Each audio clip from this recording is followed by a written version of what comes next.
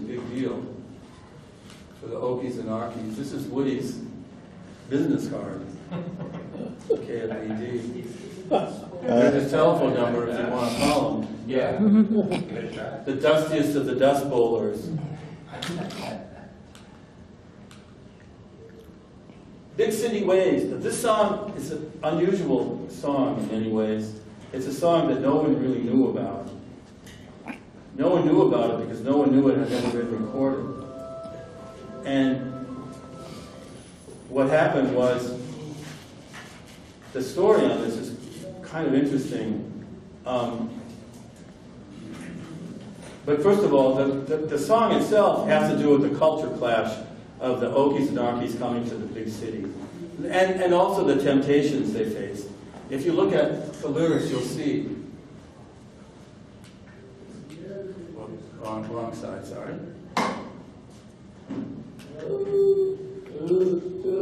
Okay.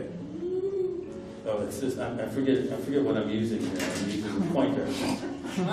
Okay. I'm going nuts with the technology.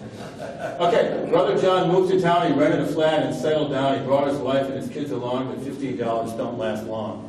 You begin to see the problem. But look at this too. Liquor store is right next door. Got his wages and some more. Mortgage company got his car. The finance man his furniture. He's getting them big city ways. Youngest son's got an uptown honey, but now he's paying alimony. These are problems that people actually, I mean, these are real life problems that people face when they came from, these people came mostly from counties and towns that were dry. They didn't have alcohol. I mean, it was illegal. You could probably find it. But here, the liquor store is right next door. So that's a whole different deal. And same thing with a lot of other things, like buying on credit. What is that? Oh, really? Oh, we pay later. Okay. But they didn't really understand these things. They made mistakes, like naturally a lot of people maybe would. And it's the same thing with relationships with people. I mean, people would come around, they were more sophisticated, and a lot of the Okies and Arkies would make bad decisions, including maybe getting married or whatever, or having a divorce. So these are some of the things that they talk about in it. Also, there's an interesting reference to something here that I want to see if you know what this was. The landlord gave him so much grief, he got his family on relief. He got him a job on the WPA, woke up to eat about twice a day. What does that mean? Got him a job on the WPA, woke up to eat about twice a day. What does that mean? Any ideas? What's the meaning? Anybody know what the WPA was? Works Progress Administration. What did it do? Gave people jobs, okay? Gave people jobs. And what were those jobs sometimes called by some people? Boondoggles. Woke up to eat about twice, got a job on the WPA, woke up to eat about twice a day. In other words, he was sleeping on the job. And waking up to eat twice. So even in Guthrie's even his attitudes about the WPA are like what a lot of people said, those are just make-work jobs. Those aren't real jobs. A lot of people that didn't have them said that they were make-work jobs. People that had them said, I'm glad I got them. A subsequent version of this song by Guthrie, remember I told you how he changed his lyrics? It says, got him a job on the WPA, got laid off the other day. Now the person who was sleeping on the job has become a victim who got laid off. You see how Guthrie's lyrics are changing to reflect his changes in his political philosophy. So I found that kind of interesting. This record was found, this is a record nobody knew about. Why? Because it was done in LA. Everyone knew about Guthrie's records that were first made. Victor Records, Dust Bowl ballads about the Dust Bowl, RCA Victor. And then the records that he did that you heard, the ones from the Library of Congress. And people knew about those, and they also knew about the ones that were done subsequently with Moash. But they didn't know about this one. And these records, there were 4 of these songs that were recorded on Presto. Presto were early types of records. They were red colored, they were thick. And what we think is that Guthrie sneaked into the radio station and recorded these 4 songs. And those 4 songs were found in a very interesting and sort of unknown library back to libraries again in South Los Angeles. Anyone ever heard of the Southern California Library? Yeah. No, you haven't heard of it. You've heard about it. Okay, Southern California Library, 62nd and Vermont. Okay. In the late 1940s and 1950s, the LAPD had a group called the Red Squad. The Red Squad's job was to look for communists. There were many of them, and they had to find them all. Okay, and so they would find people who they knew were communists, and they would say, you know, we're going to talk to your employer unless you give us the names of other people that are communists, because we need to have all their names. So they would get the names, and then they would go to their homes, and they would interview them. And while one was interviewing them, another would go and look at their bookshelves to see what they were reading. And that could tell you a lot. How many people had Marx, Lenin, Engels sitting on their bookshelf? Not too many people. So what did people do in LA who were faced with this problem? They wanted to find a place to put their books. So they had a guy on 62nd in Vermont, and he had a warehouse. And all the books from all the people in LA that were afraid that something might happen to them were delivered down to 62nd in Vermont. And there they sat. Huge collection. Many never came back to get those books. So friends of mine, when I was teaching and doing research at the University of Wisconsin on my PhD, there was a couple that worked there, and one of them was hired at the UCLA to head one of the institutes that did all the oral histories. And his wife Sarah decided that she could convert this place into a library, because it had all these books, it had all this material. So it became kind of a community-based library. Well, in that library, Peter LaChapelle, who was writing his PhD dissertation in the history department at SC, who was writing on country music in LA, discovered these records. And these records were in the Harry Hay collection. Harry Hay collection, he found these four recordings. One of them was Big City Ways. What's interesting about Harry Hay is that Harry Hay grew up in LA, went to school at LA High, went to college at Harvard, came back to LA, became active in the Communist Party. He was the education director for Los Angeles. But and when he was the education director, he organized a people's college for people who were older probably than high school and maybe even older than college, but it would be a people's college and you could go to the learning classes. He did a class called Music Appreciation, and he brought Guthrie in, and Guthrie went in and they recorded these songs, and then they played them at the Music Appreciation Days, and they ended up in Harry Hill's collection, Harry Hay. One thing about Harry Hay that's interesting is that, again, as I mentioned, as a young man, he was a communist, and he was a very activist type person. He was also a homosexual at a time when people didn't really come out. And he, like other people who were homosexuals in the party, had to leave the Communist Party because it was so dangerous for them. They would be caught, they would be threatened with telling their employers, they would be fired, and they would go to jail. And they would also have to give the names of other members. So Harry Hay and others left the party. But he became politically active and started a group called the Mattachine Society. And that was the first organization to defend the rights of homosexuals in America, started by Harry Hay. It's kind of an interesting story. Great. Started here in LA. Big City Ways. Let me just check the key here. Okay.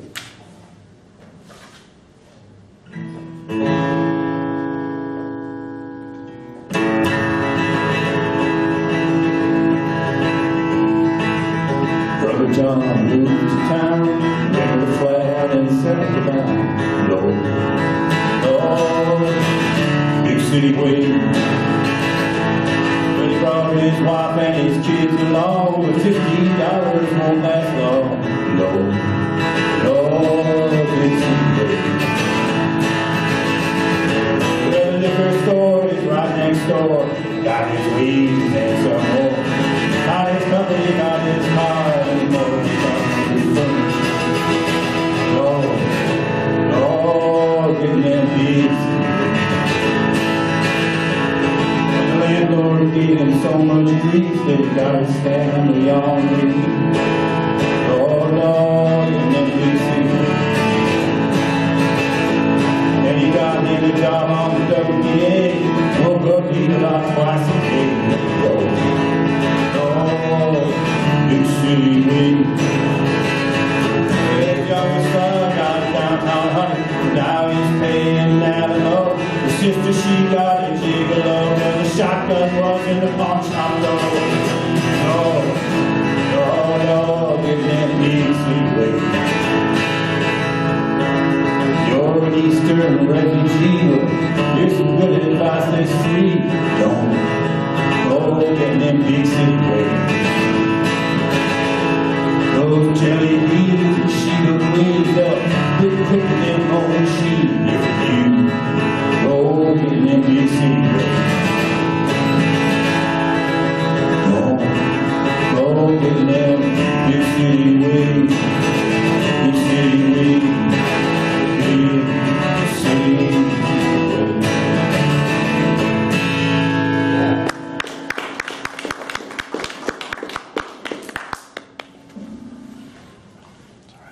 Now, there was a problem in LA that a lot of people talked about. Here they are, up in Glendale again, Lefty Loop, Magnolia Street, in the backyard. There they are. That's Woody and Maxine sitting there. This is their song, one of their songbooks. This is when they found someone that actually would typeset it for them. So this is one of their song collections. Here's a problem. Woody and Maxine are driving. They're driving to the radio station in the morning. Maxine is driving because she wouldn't let Woody drive. Apparently, he wasn't a very good driver. So they got into an accident with somebody. And it wasn't fender bender, but there was a lot of drama around it. And so much drama that Woody wrote this song. And he wrote it in about an hour and it was ready for the radio station that day. And it's a testimony of the traffic situations in Los Angeles, apparently. I guess, back then and now. It's supposed to show you. But there were traffic jams back in those days, too. I know something about that from the research that I've been doing. So, downtown traffic blues. Car, electric trolleys, that stuff. Driving your car night and day, downtown traffic, old LA, it's these properties that take it from you. Downtown traffic blue. Well, I lost my radiator at 6th and Main, carburetor at 5th and Spring. Figueroa, I lost my door. Downtown traffic blue. Hey, friend of mine, how do you feel when you drive downtown on your automobile? Those downtown drivers that are all the same. I got the downtown traffic blue. And as the red light coming along the way, big truck come took my fender away, and it wasn't good when he took my hood. Downtown traffic blue. Hey, mister, hold up your hand, someone will knock you to the promised land. But when you get to heaven, won't be no drive, no downtown traffic blue. Hey, Mr. Policeman, I came to town in a new sedan, but I went home driving in an old tin can. And I'm singing downtown traffic blues, downtown traffic blues, singing downtown traffic blues.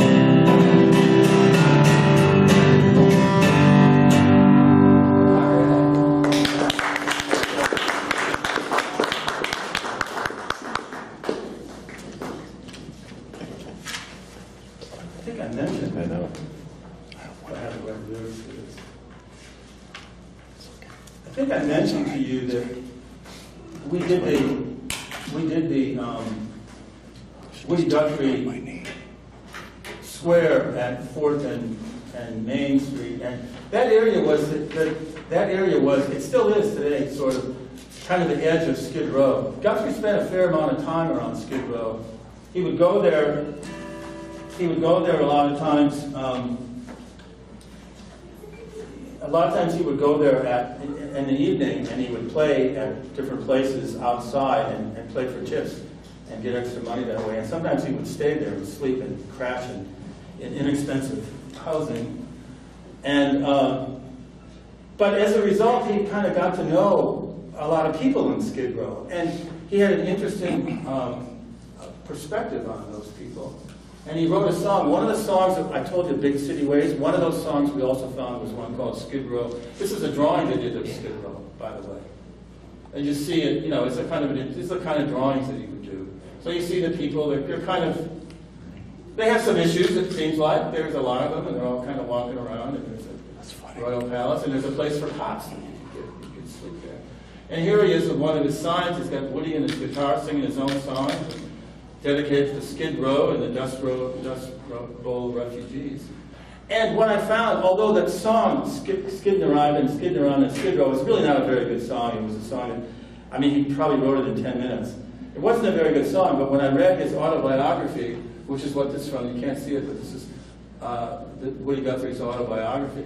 And you see in this area, you'll see some very interesting things about the people on the Skid Row. And it was so interesting, this listing of the types of people that were there that were so diverse, not just one certain type of people, but a lot of different types of people. And I was so blown away by it that I took the lyrics from his autobiography, and I took those and I applied them to the tune that he had done in his I've Been Skidding Around on Skid Row. And so here's that song. So I think it's hard for you to see, but I'm going to basically use these as lyrics in this song, just itemizing all the different types of people on the Skid Row. It has so many words that I have to look at the words because I've never memorized it. In fact, I've only sung this twice before, so who's the third audience to hear? I don't know if that's good or not. I've been skidding around on Skid Row. Well, I've been skidding around on Skid Row. It's the skiddiest street in this town. I've been skidding up and down. I've been skidding around on Skid Row. I know you people I see here on the skid. You know me and you call me kid. Guitar busker, joint hopper, tip canary, kitty box band. I've been skidding around on Skid Row. There's movie people dead and there's stew bums. Stealers, sidewalk stealers. Conman, flatfoots, reefer riders, dopers, smokers, boilers, ciders. I've been skidding around on Skid Row. There's sailors, whalers, barflies, brass railers. We got spittoon tuners, fruit tree pruners. Honest people, fakes and spiders, vamps and bleeders, three-way riders. I've been skidding around on Skid Row. We got saviors, saving side street singers, whorehouse hunters, doorbell ringers, honky-tonk and whiskey setters, tie-wall spend-throughs, best betters. I've been skidding around on Skid Row. We got blackmailers, gin soaks, comers and goers. We got good girls, bad girls, teasers and whores. Cowards, bad guys, fools and stitches, nice people, bastards and sons of bitches. And I've been skidding around on Skid Row. Fair, square, and honest folks and greedy, sneaky people. Somewhere amongst all the Skid Row skidders. Cisco, Houston, and I sung for our tips and beers. And I've been skidding around on Skid Row, yeah, yeah, I've been skidding around on Skid Row.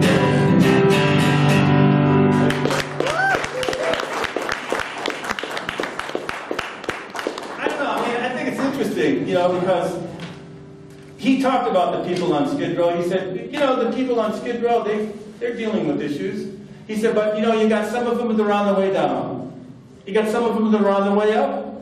You got some of them that are in the middle that are just trying to hang on. So he added an element of humanity to the Skid Row population. Yeah, first of all, that was unbelievable. That was phenomenal how you took the descriptions and added them. And I'd heard that in the Hayes collection before. The old one? Yeah, did you also add the Cisco-Houston line? No, that's in there. That's because in the autobiography, he talks about how he and Houston were down there hanging around, trying to get money. That was in his original recording of that. Yeah. Okay.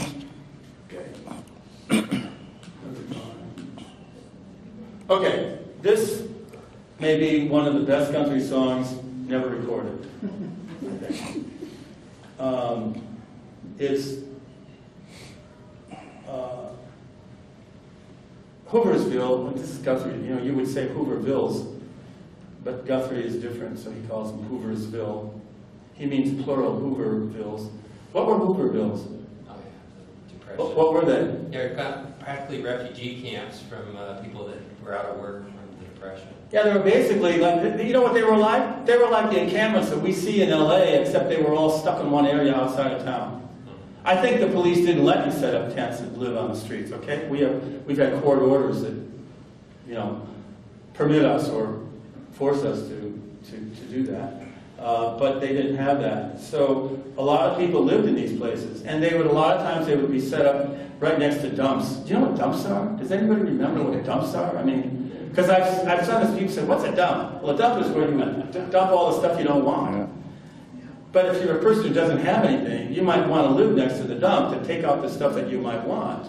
And then when you have to leave and leave all your stuff behind, you're just leaving it to the dump to the next guy who maybe could use it too. So it's a kind of a recycling, if you want to call it that way. And so he wrote this book about the way the people lived there. In the summer of '38, he spent a lot of time in the Central Valley, and for the first time he lived with people like that. I really like the song. I don't know